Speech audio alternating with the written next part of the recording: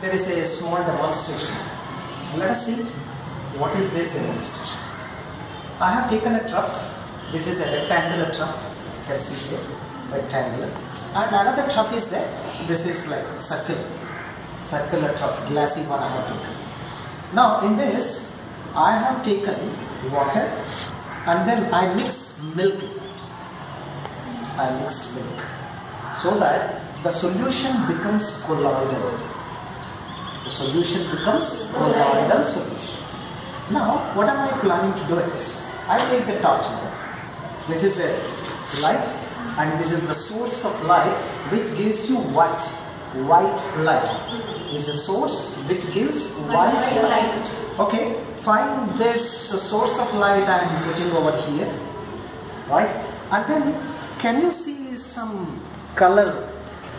Can you see the color from here? What kind of color you are able to see? Come close. No, how is this appearing now? Bluish.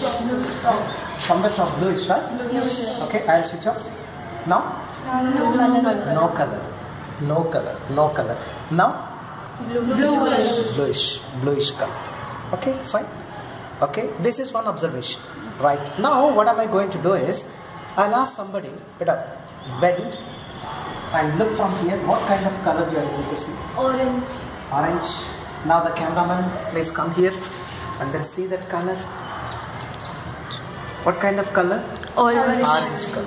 Okay, fine. Right. Now what am I going to do is, see the position. This is the position and we have seen from this direction. Now I am changing this. Look at this carefully. Torchlight. Look carefully. Initially it was here. Slowly I am turning like, you need to observe the torch.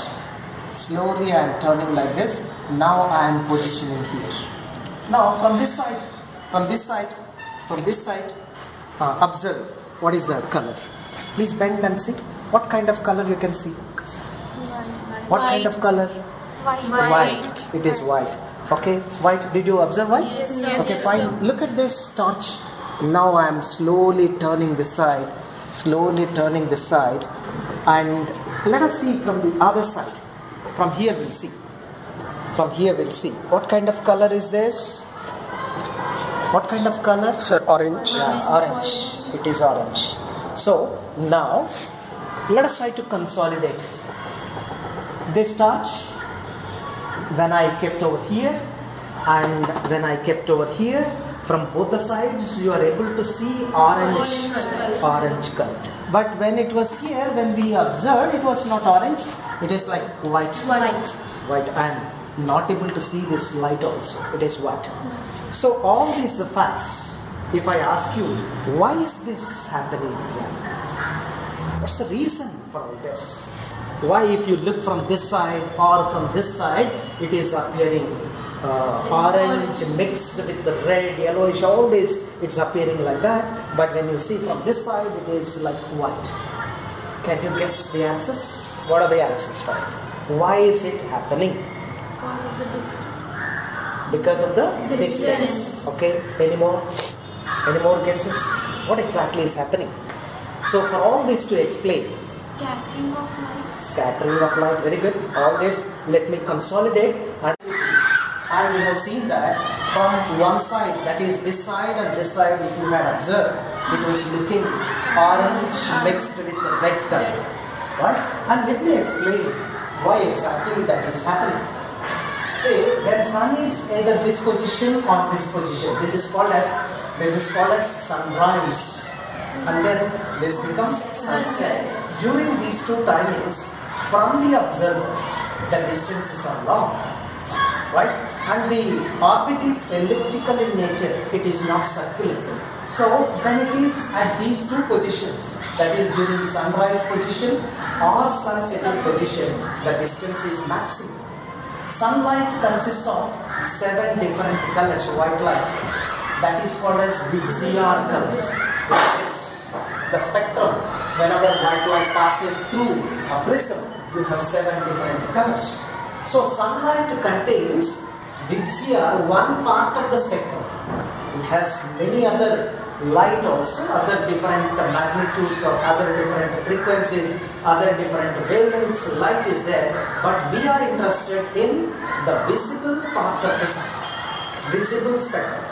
So here, when sunlight is passing like this, all the colors, all these colors, V, I, B, G, Y, O, R, these part of the colors like violet, indigo, blue, these colors have smaller wavelength, and the colors here like yellow, orange and red, they have larger wavelength. These are larger wavelength and these are smaller wavelength. According to Raleigh, a physicist, he has done experimentation and he gave that the intensity of the scattered light is inversely proportional to 4th power of the wavelength. So here comes the concept of scattering. Whenever the light passes through the atmosphere contains many particles, atmospherical particles. When sunlight comes and strikes, right, all these lower wavelength ka jo colors hai, these are getting scattered. They get scattered.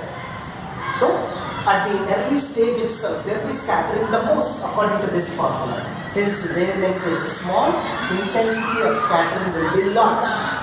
That's why when you look at the sky, the color of the sky is blue. Because almost all these lower wavelengths, violet, indigo, blue, they have been scattered, and that scattered light we are seeing, and so the color of the sky appears bluish. But now the question is, why not violet? Some students ask me, sir, why not violet? Because violet has the smallest wavelength, so the sky color must be violet. Though violet scatters the most, but our eye is sensitive for blue color. That's why mostly the color of the sky appears bluish.